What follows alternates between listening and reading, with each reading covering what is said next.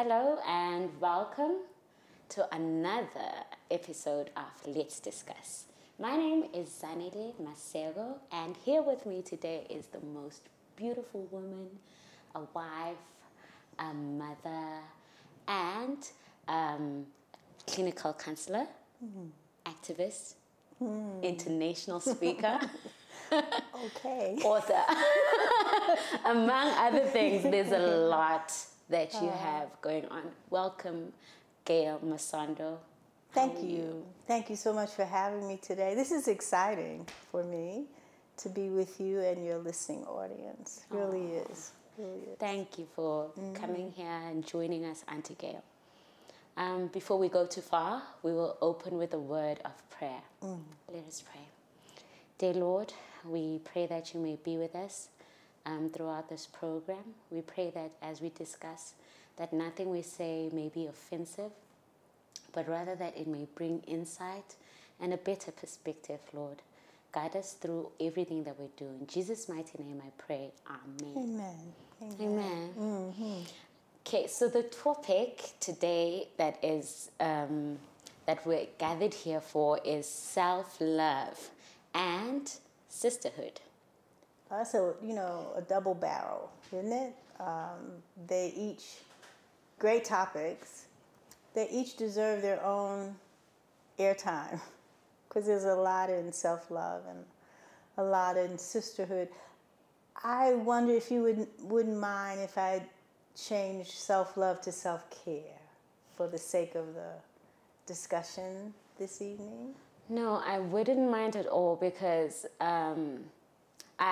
we have been struggling with the concept of self-love. What does it mean, self-love? Is it loving yourself? And well, it's important because it's biblically correct in when Jesus says all of the commandments rest on these two, just two. Love the Lord your God with all your heart, your soul, and your mind, and then your neighbor as yourself. It's almost like a statement saying that he believes that who he was speaking to at the time and speaking to us now today, that there is a sense of self-love, meaning in a healthy way we respect ourselves, we honor our word. Our word is our bond. That's part of, and we take care of ourselves. I mean, we pride ourselves in the Adventist church on the health message, right? So it's almost like a given. But God is inviting us through Jesus Christ for not just loving and this is Women's Month, so just not loving our hair, our weave, our wigs, our heels, our makeup, our clothes. He's asking us to go a little deeper. Some of us are not as happy with the figures we've been given, the shapes. Do you all say figures? Because yes. I want to be current. The figures or the body shapes, we're finding, and I get a little confused. I'm a New Yorker here on the soil for a while now. But I get a little confused now that I'm seeing young South African women literally bleaching their skin or taking on now implants in their bodies. And we say, well, we don't do that in our community of faith. Yes, we do. And so that's concerning. That's not self-love. Someone would say, girl, you really taking care of? No, that's almost a sign of I'm not happy with what God did. So I'm going to do better. And self-love can get into worshiping ourselves. And the Bible's very clear. Thou shalt have no other gods before me. And it can be so subtle. Now, when we're looking at self-care, I want to eat well. I want to get enough sleep. I don't, this gym obsession. Yes. But there's plenty of places to walk, even safe places to walk, even in Gauteng. But getting out, but what I'm talking about is movement, making sure that you're getting enough movement through your body, and that even the stresses, we can't help but have stress, right? I stopped driving about 10 years ago, and my son and my husband were like, what are you talking about? You're not going to drive anymore. Well, I was not raised here, was not born here. We drive on the right side of the road, by the way, in the States. I'm teasing, but I had to think, you know, I always concentrating when I first got here. But I was not used to vendors in the street. I was not, you know, you can buy everything on the street, right? There's vendors come in, buy the car. And then there's the mothers with the children on the back. And in my heart, I would always say, one of those babies are going to jump off their mommy's back or whoever's back and run in front of my car. And I would just be stressed out. And so I just decided, no, I can get up every morning and say to my husband, where are you going? Are you going past my office? You can drop. I mean, I could find other ways to alleviate that stress. Self-care is about taking care of ourselves in such a way that we do not complicate, borrow anxiety, borrow stresses, borrow even, you know, the idea of I have to be all things to all people, I'm responsible for the world, that adds to. So I would like to kind of hang around the word self-care a little bit. So that we're more clear on what we're talking about. I'm more clear, and I hope our listening audience will be. And I'm not saying there's anything wrong with self-love. It's just that I think we're being invited to take care of ourselves and loving ourselves in the context of healthy love, respecting ourselves, honoring ourselves by taking care of ourselves is key. All right, so I'd like us to go quickly into the story of Hannah and Penina. Yeah. So this is the story in 1 Samuel 1. And Penina is said to be Hannah's rival. And she would torment her for being childless. So what do we do when we have, in terms of self-care, you have a flaw that everyone else knows about? How do you rise above it? Well, you know, if we're using Hannah for an example, and she didn't have a flaw, really. Her desire for a child was sometimes missed, even when we're talking about her. She was tormented by the second wife. But if you read that whole scripture, what's so interesting is we don't hear really Hannah responding to that. But we do hear Hannah respond to her husband, who says, am I not enough for you? And she's able to clearly say, no, you're not. And that would be, well, what was that about? What was going on with Hannah? Well, in those biblical days, a child represented, and particularly a male child, the presence of God in a woman's life. So what you hear Aunt Hannah saying is, I need to know. I gotta know. Do I have God's presence? Do I have his okay? And it is because of that we find her bringing that baby back, right? She brings Samuel back to the temple. If it was just about having a baby, she never would have brought him back. So in that case, how do we rise above being ridiculed, I suppose teased or humiliated by other sisters who don't love themselves? Yes, yes. I think we get to a place where we admit that we are hurt, not to try to brush it off like it didn't matter, because it does matter. Even from the people that we don't necessarily even want to be in relationship with, it still hurts. We're flesh and blood. We hurt. One of the worst things we can do is ignore or be in denial about something that hurts. Now, our feelings are important. We're not to ignore our feelings, but we're not to be led around by them either. So it's almost getting to a place of saying and asking God for someone we can speak to about this hurts.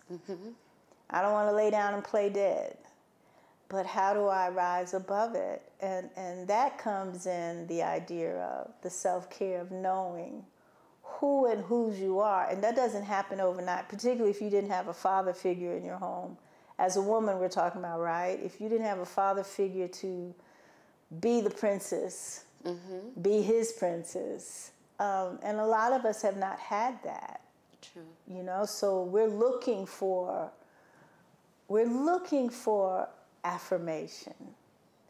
And so we want to ask God to bring into our lives, to heal us first, heal that wound, not ignore the wound, but heal the wound. And then ask God to bring us the right people in our lives. We're not an island. Sometimes when we get so hurt and humiliated, we isolate ourselves, and that actually brings more harm.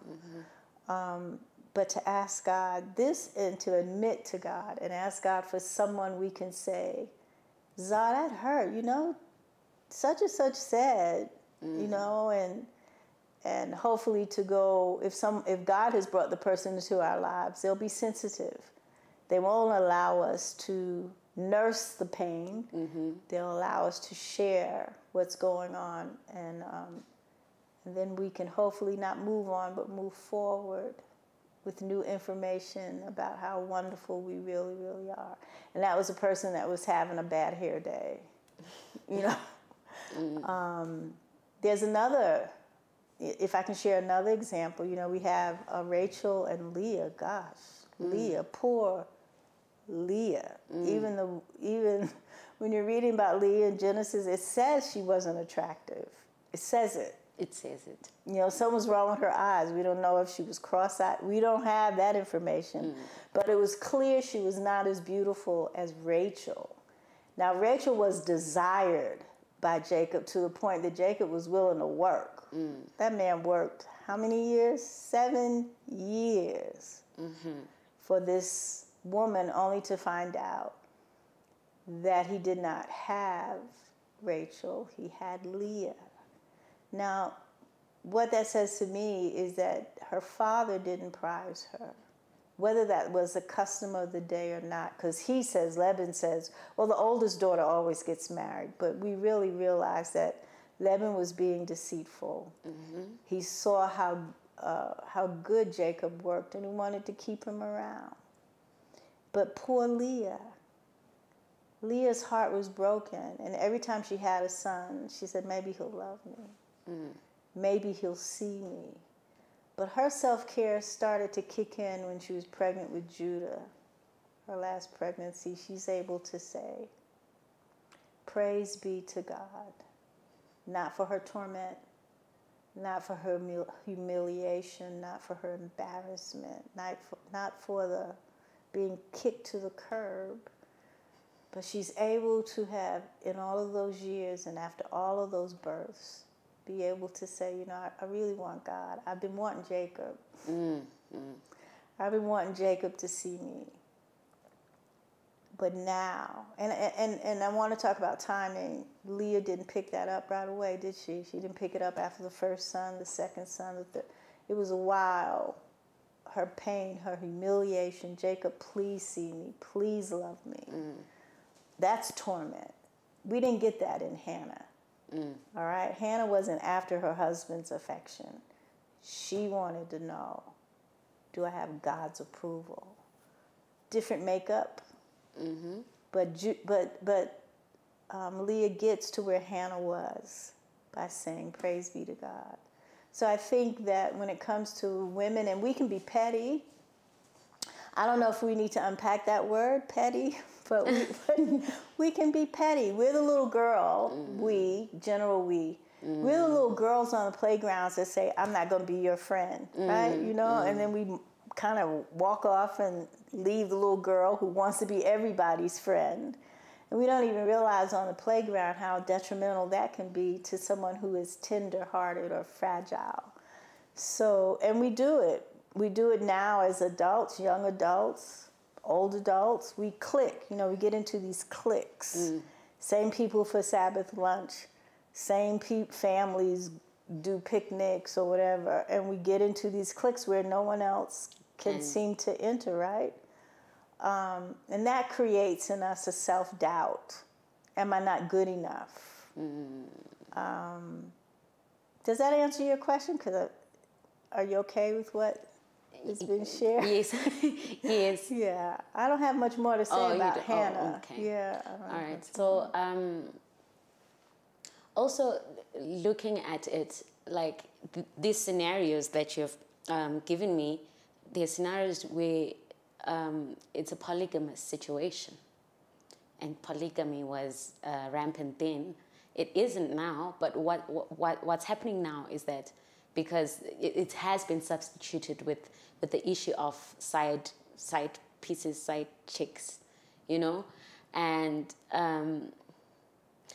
from my view, I think at this point, because everyone knows that you cannot go for another person's man, but does everybody know that? Well, because to a certain extent, the parties involved know that it is wrong, right? Yeah. And yet they continue. So that is also a sign of self-love. Well, no, that's really a sign of a very wounded spirit. If you find yourself as a woman really engaging in with a man that is married, that's not self-love. That's someone who doesn't respect themselves, doesn't respect the ordinance of marriage. Is just kind of that's selfish. That's not. You know, we have to really get a definition of love, I think, first. Because when we're looking at 1 Corinthians 13, the love chapter, when we're also, again, in that scripture of love your neighbor as yourself, there's almost a condition there, or almost an expectation that you know how to love yourself well. And putting yourself in a position to be a woman in waiting, so to speak.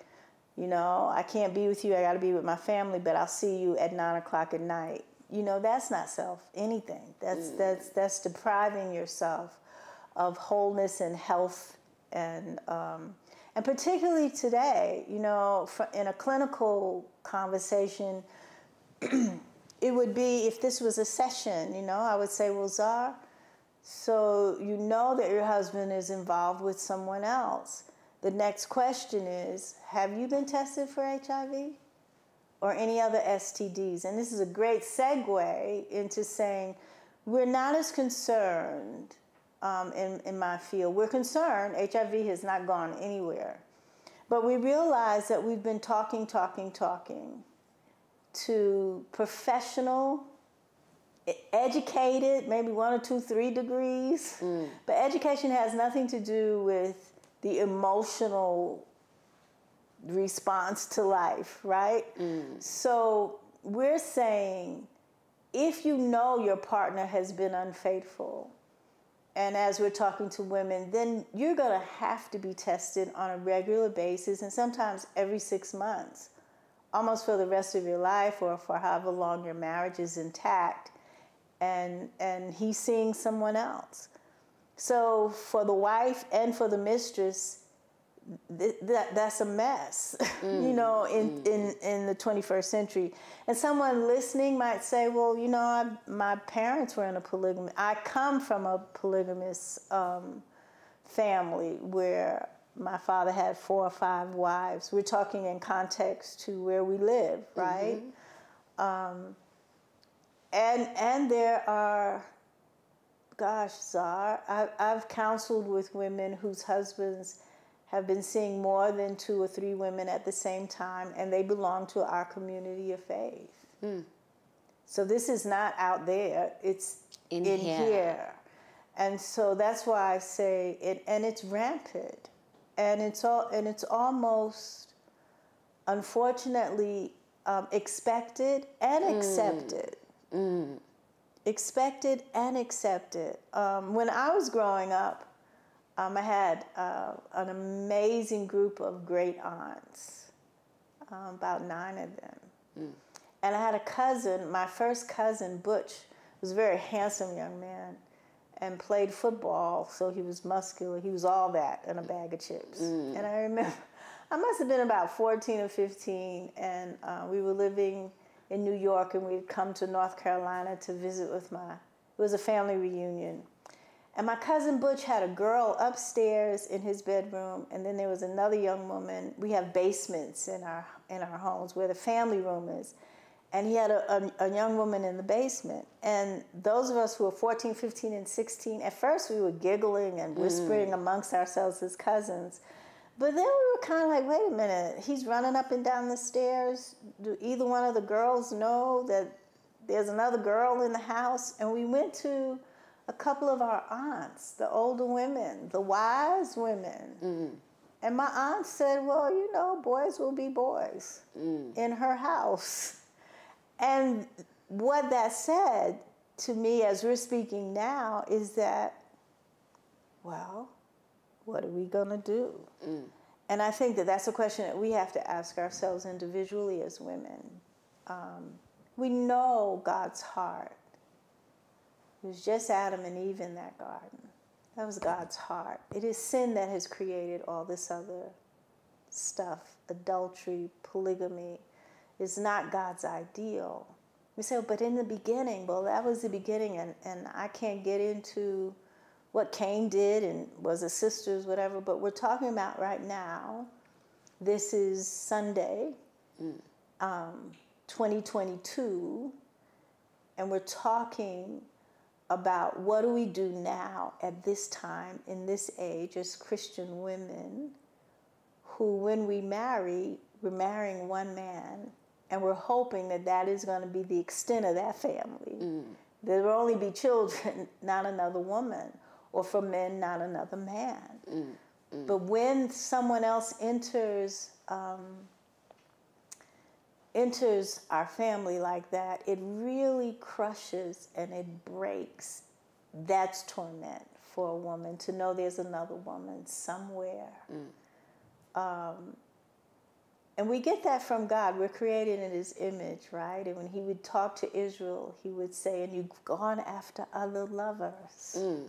So that feeling of emptiness, that feeling of dread, that feeling of hopelessness doesn't just come from the air. It's something that God, you know, that love relationship, that committed marriage. And God said, and you shall be one. That's the thing. You shall be one. So, gosh, you know, it's heartbreaking. Some of us recover as women, and some of us never recover, emotionally or mentally. It can be that tormenting.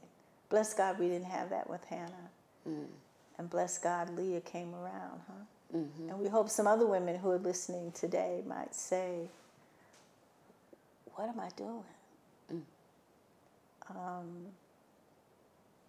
Why am I allowing myself to be involved?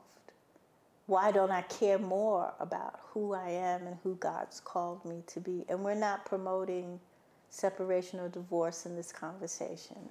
But what we are suggesting is that it might be time to go get some counseling, particularly if you choose to stay, on what tools you can use so you don't lose your mind, because that's really the truth as well, that you can lose yourself.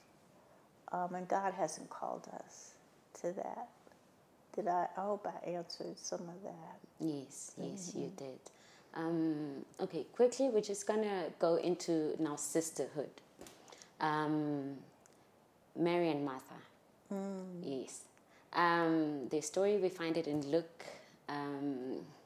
So Martha, they get the visitors, and Jesus is among the visitors. And Martha is in the kitchen, she's preparing, she's doing all that she's doing.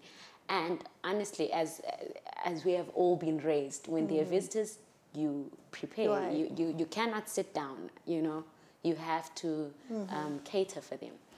So Mary, however, chooses to sit at the feet of Jesus. And Martha looks at the situation and she's like, she has a fit. She does.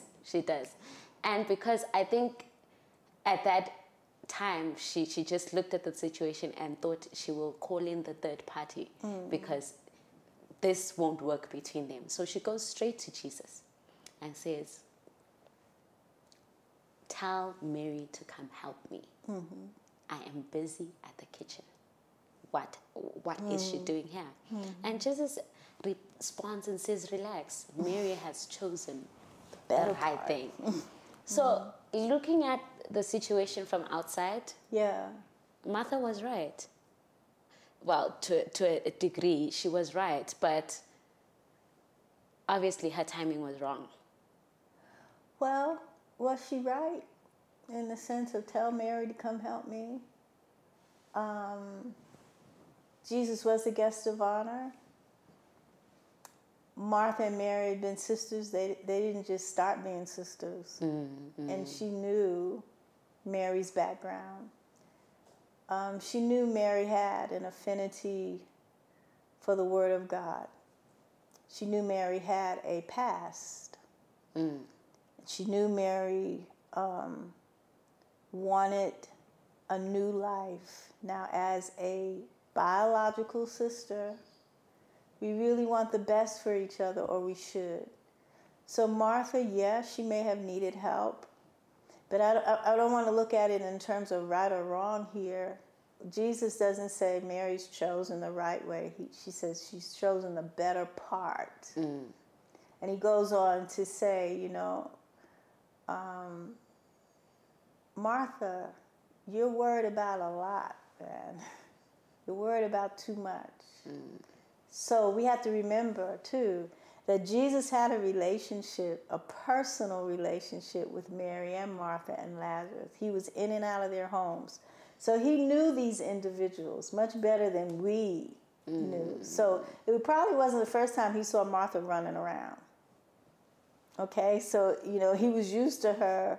You know, there's certain characters in our lives that love control and need to be in control, and everything's got to be just right. He probably would have said, Martha, the bread is fine. Just give us bread, you know. But come listen. I have something I want to share with you too. But I do want us to keep in mind, bear in mind, Mary had a past. Mary didn't want to return to the past. Mary wanted to stay at Jesus' feet because she knew if she didn't stay at his feet, she could find herself back to where she came from. Martha at that time, who knows, she may have been up all day cooking. She was just tired, frustrated. But there might have been just maybe a little bit of jealousy there. You know, that Jesus is my friend too. You know, who knows? But Spirit of Prophecy tells us, it's very clear, that Jesus rebukes Martha tenderly. There is a time and a place for everything. Do we need to eat? We need to eat. And Jesus didn't chastise her for cooking. He chastised her for her timing and for she could have come and she could have sat at Jesus' feet as well. It's about priorities.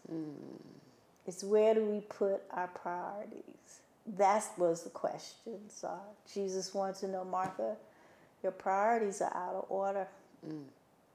I'm not going to always be here. And Mary has chosen the better part. Does that help? It does. Yeah, because cooking, yeah, we got to eat. And there's always going to be Marthas, but there are always going to be doers. Mary wasn't a lazy child.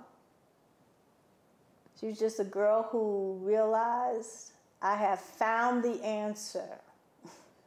I'm not leaving the answer. And you know, it could have been a thing too. If this wasn't maybe sibling rivalry a little bit, Martha could have come and said, Mary, can I speak to you outside? Or could I see you in the kitchen? She really didn't have to embarrass or speak to Jesus. And we do that. As women, sometimes that's that pettiness kind of thing. We'll speak about someone, they're in earshot, they can hear, and we'll be speaking about them out loud, hoping they hear, as opposed to going to them directly. May God just help us, gosh, just to be who we need to be at the time we need to be it. And also be sympathetic. I think if Martha had been just a little more sympathetic and realized, you know, my sister has been through a lot. She's been through a lot out there. It could say, well, she chose to go through a lot, but the matter is she's been through a lot. She's back with us now. Let's celebrate the fact that she's not out there and we don't know where she is. She's in here, and she's chosen the better part. May God give us even that kind of perspective with folk. Yeah. Yeah. And one thing that's harmful that we really enjoy is gossip. Ooh, honestly, where do you think that comes from? I have no clue, but gossip can be really juicy. Juicy and enticing, and we can put our own take on it and embellish it and add to it, and then we can even start by saying, well, you didn't hear it from me. So that also becomes petty, very petty, but it also comes from a wounded spirit, Czar. Broken and wounded people do broken and wounded things, and we really have to keep that in mind. So if I enjoy talking about people in a way that's detrimental, it goes back to that thou shalt not kill place. Now, I may not ever pick up an AK-47 and just riddle someone with bullets, but if I am entertaining in ripping apart their character and their reputation, it's the exact same thing. It's the exact same thing when we harm one another's spirit by some of the things that we say. And even if something that we're saying we found out might be true, we don't need to gossip about it. We don't need to post on Facebook. You know, I'm so, what's the word? I'm not on Facebook or Instagram or Twitter. The only thing I'm on is really WhatsApp. But it's very concerning, social media platforms, because that's where gossip, that's where people are gossiping about themselves. They're putting out so much information. It's almost information overload. And I'm not really sure that it's really always helpful, because we have to remember, particularly for young women who are listening or teens, that people tell us what they want us to know. They rarely tell us the complete, authentic, the whole story, particularly when it's one good story after the other good story after the other good story. We're not talking about testimonies now. We're just talking about information. But gossip has become a pastime for us as women. We're watching too many American-based shows, you know. I get saddened when I see, what? We got the Housewives of Durban? The Housewives of where else are they? Joburg, Cape Town? I don't know. But when you see that we're borrowing some of the influences of the West that are not building our spirit by any way. If anything, it's compromising and complicating the ways that we need to see life. And gossip is painful if you are the person being talked about. And it is also harmful to the people who are doing the talking, because there's this sense of I'm better. You know, and generally people who love gossip is because they're hiding something else that's even going on with themselves. Ladies, stop it. Stop gossiping. Stop talking about one another. It really doesn't help.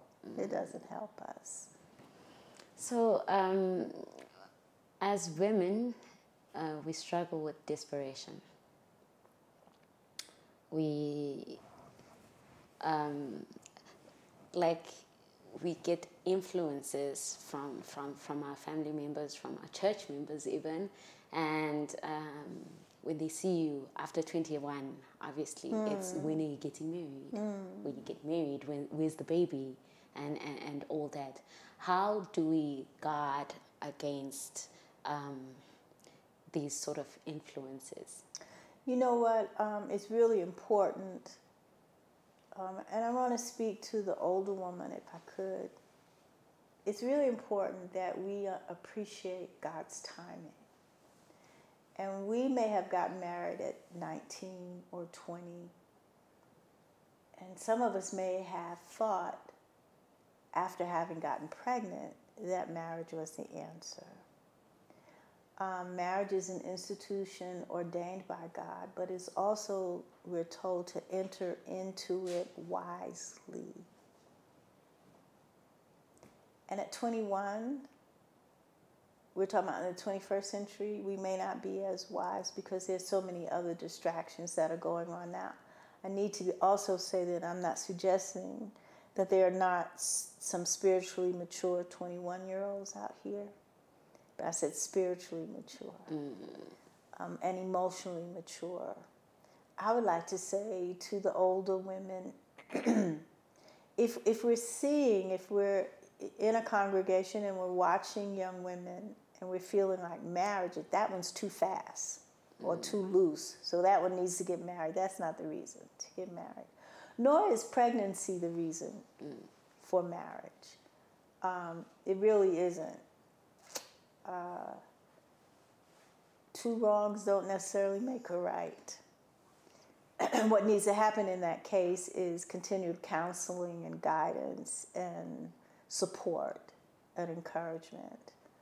But we become desperate when we don't know who we are. And we start to listen to influences. And we say, well, I'll go get married, but not necessarily because that's even what someone might want to do. Someone might want to travel. Someone might want to be an entrepreneur and have their own clothes shop or be a cosmetologist and be able to do hair. And, we need to be able to find out who our daughters and our nieces, daughters of the heart and daughters of the womb, who they are. Personality and giftings and talents, and be able to encourage that, because marriage is a lifelong gifting that we have to share with someone else. It's a lifelong commitment. And many young couples have taken on the responsibility of another life, a husband or a wife, without really that being their real want, but feeling the pressure that this is something I must do.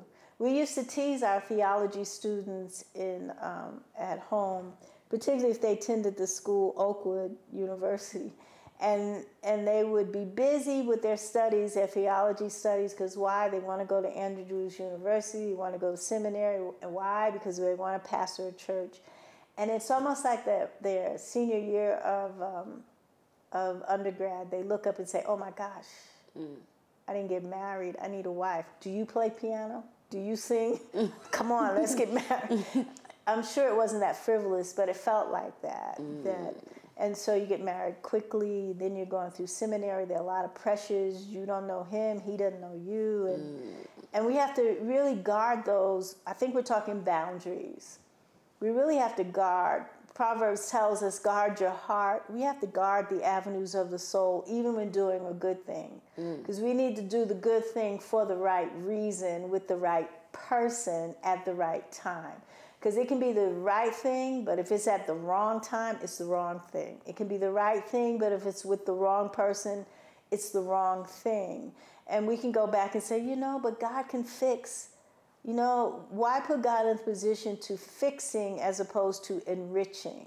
So start off in the mindset, again, that I want to honor and respect myself and honor and respect the person that God brings into my life. One of the things we as women have to really appreciate is that God knitted you together in your mother's womb. So he's not sitting up in heaven scratching his head like, oof, Czar, we need to find somebody for Czar.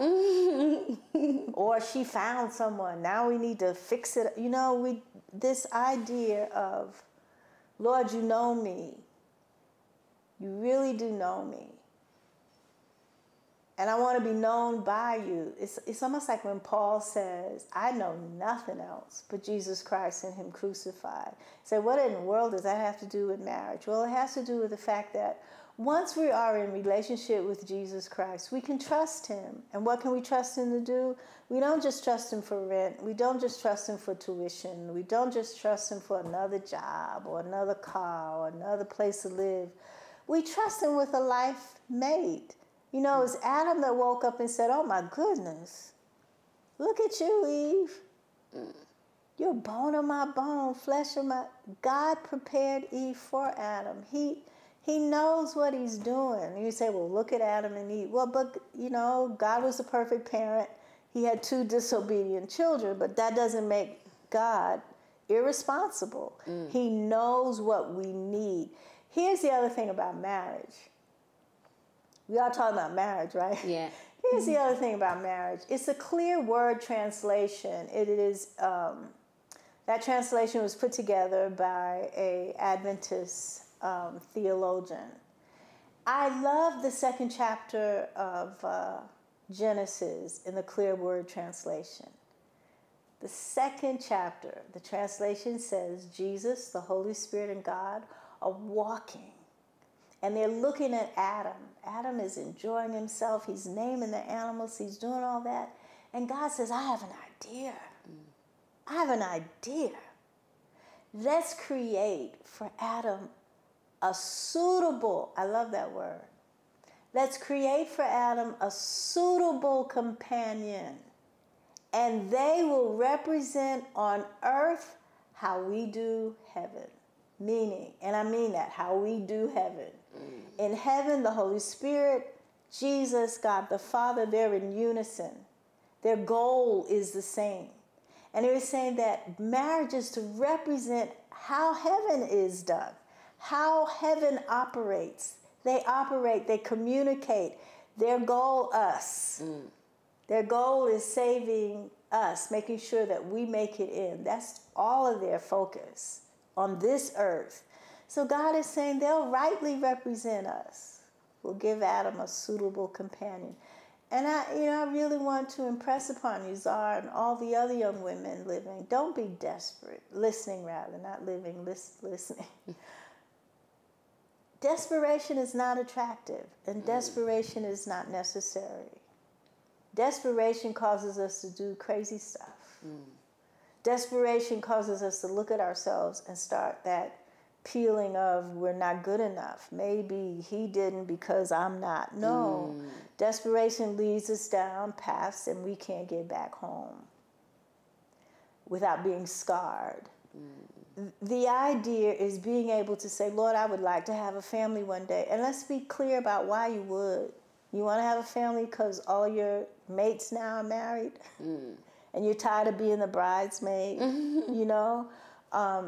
Do you want to be authentic and honest with yourself and say, no, I have a bucket list? You know, I would like to ask every young woman between the ages of 19 and 30, create a bucket list. What are the things that you would like to do, that you would like to see? You know, we were talking earlier about a passport. Get a passport. You just never know when God would invite you.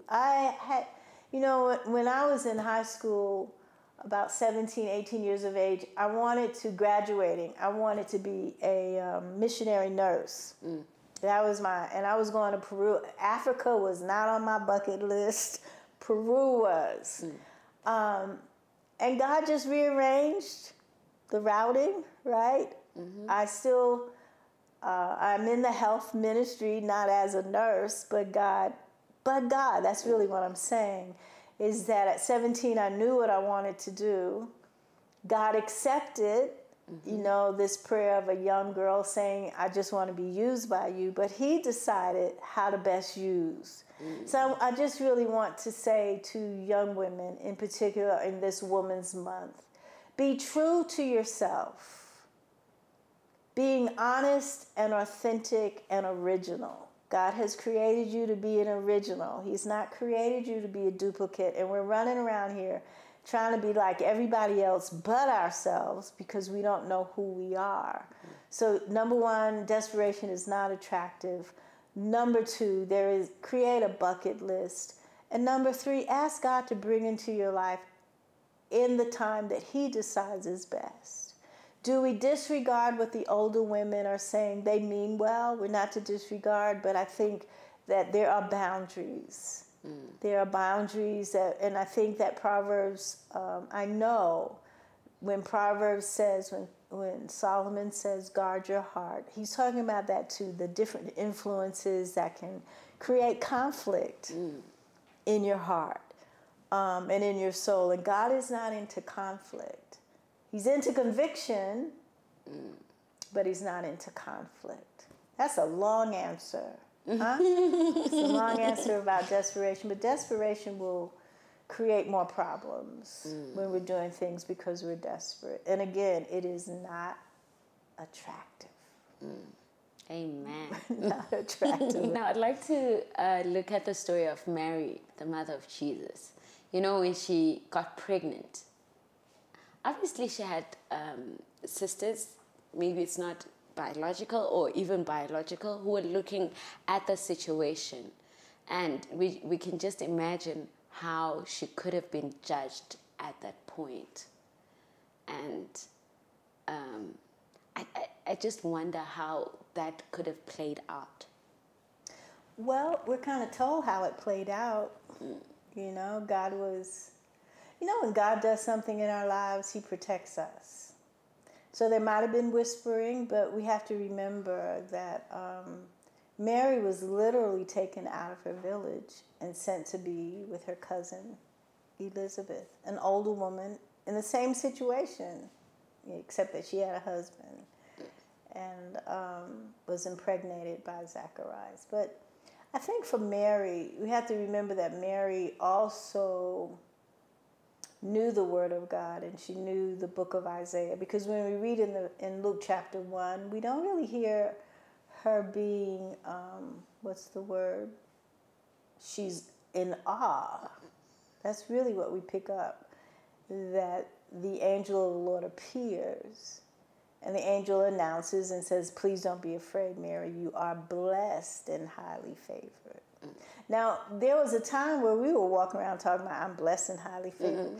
But we got to be careful about these cliche texts, because as related to Mary, and as you're bringing up, she might have been when she started to show, because we find Joseph, right? And Joseph, when he finds out, not when the village finds out, but when Joseph finds out that she's pregnant, he's beside himself. And one of the things he does is make a decision to hide her away.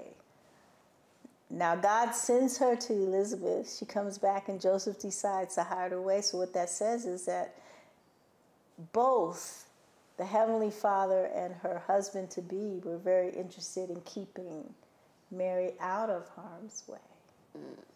Mary, having known the scriptures, you know, knew that in Isaiah they say a virgin will bring forth a son. So she's just awed by the fact that she's that virgin that was chosen. I think she was just so focused, Sar. I think she was chosen because God knew that she knew who she was. We get, I think, bent out of shape when we're uncertain about who we are. And I think when she realized it was God, that's different. Her whole situation was very, very different. But I love the fact, and I want to say it again, I love the fact that God had a plan and said, she's carrying my son. When I was pregnant with my first child, my great aunts used to say, now girl, watch your disposition. Be happy, because if you're not, your emotions will transfer to that baby. So God was not about to have her stressed out, okay? Perplexed, conflicted. He immediately sent her to a loving, receptive arms of Elizabeth. So there might have been gossip in the village, but again, we go back to how we started. We need to know who we are in Christ. And how do we do that? You can't really know it by singing songs only, by being up front, performing, or having great programs like this. You really got to spend time in the Word, and you really got to spend personal time with God, whether that be early morning or late evening. We don't have a new idea about getting to know the Father. It is the same. Stay in His Word so you can hear. This is the way. Now walk. God bless you. Thank you for having me. Oh, thank you so much for taking your time and coming here and sharing your wisdom. We really appreciate it. Thank you. And we pray that this word may continue to spread and that everyone may grow from strength to strength. That is it for our program for today. And we would like to have you for the following programs. Please go to our Facebook and YouTube. You can follow, like, comment, and subscribe. We are on there as Tshedza Midrand SDA. For a closing, we would like to ask Auntie Gail to close for us in prayer. You know what, Lord, we're so grateful for your presence. Thank you for your love. Thank you for your instruction, your correction, your wisdom. And we pray for those who will be listening. We pray for this production team. And we just give you all the praise and all the glory for being our Father. In Jesus' name, amen and amen. Amen.